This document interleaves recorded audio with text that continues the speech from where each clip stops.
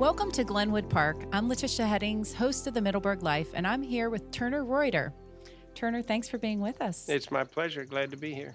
So I understand you've ridden here before at Glenwood. Tell us about your experience. Well, I've ridden, I've trained, I've owned horses here. I've been in the winter circle. I've had grass stains on my britches, so there have been some highs and lows.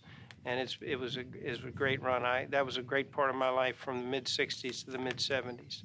Please tell us about your involvement with Glenwood and racing that happens here every year. Well, right now I'm wearing two hats. One, I'm a vice president of the Middleburg Spring Race Association. And the second hat I wear is a trustee of the Glenwood Park Trust. I've been coming here as a race official involved with the spring races now on 40 years. Started back in the day with Paul Fout, who was one of the great steeplechase owners, trainers, and just a great friend. And now his son Doug has taken over since Paul's gone.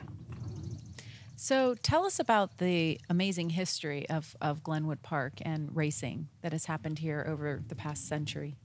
Well, Glenwood Park really began as the generosity of one single man, a man named Daniel C. Sands. And he was master of the Middleburg Hunt back in 1911, I think is the first year.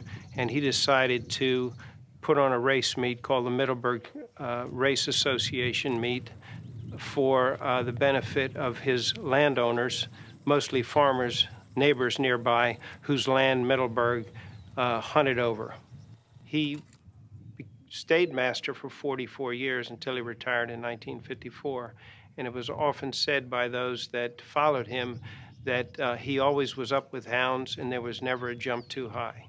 Upon Dan Sands' death in 1912, he left 112 acres in Glenwood Park in trust with his two friends, local farmers, James B. Skinner and Rogers Fred, in trust to be managed to the benefit of the Loudoun County Hospital and all things necessary for the preservation of the race course for as long as desirable. Mr. Sands was very active in the Middleburg community, philanthropically and otherwise. Tell us about some of his endeavors. Well, he's quite an interesting person. I've written a few things down about his past, and I'll read them to you. He founded the American Foxhound Club in 1912. He started the Middleburg Bank in 1924.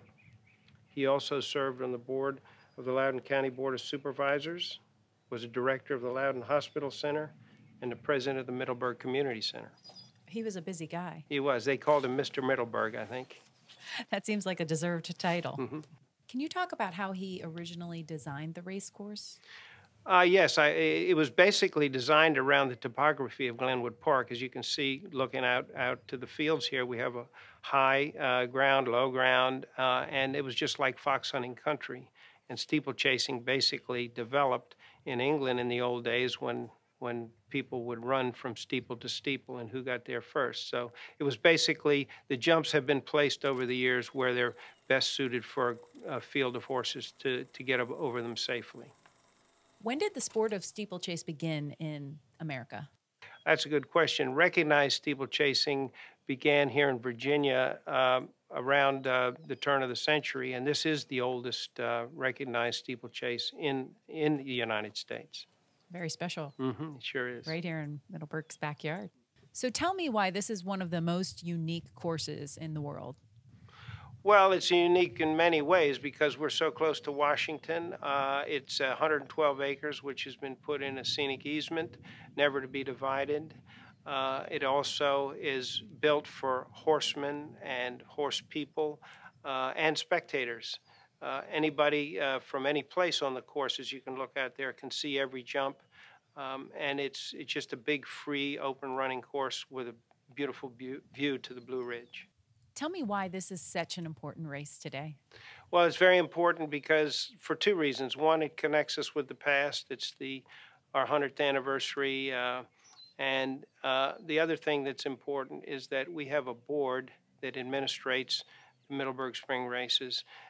They are committed to the future of the race course for the next 100 years. They have started an endowment with full board participation. Our goal was to get a $3 million endowment going so that we could keep the purse structure and the course up to snuff in such a beautiful manner as we have today. We're halfway to that goal now, and we're all very proud of that. And we'd like to thank everyone who's helped us in that endeavor. They're the steeplechasing family, the steeplechasing fans, and just local people who love open space and want to keep this place the way it is. This is my 40th year coming here to the tower for the races. It's an easy drive.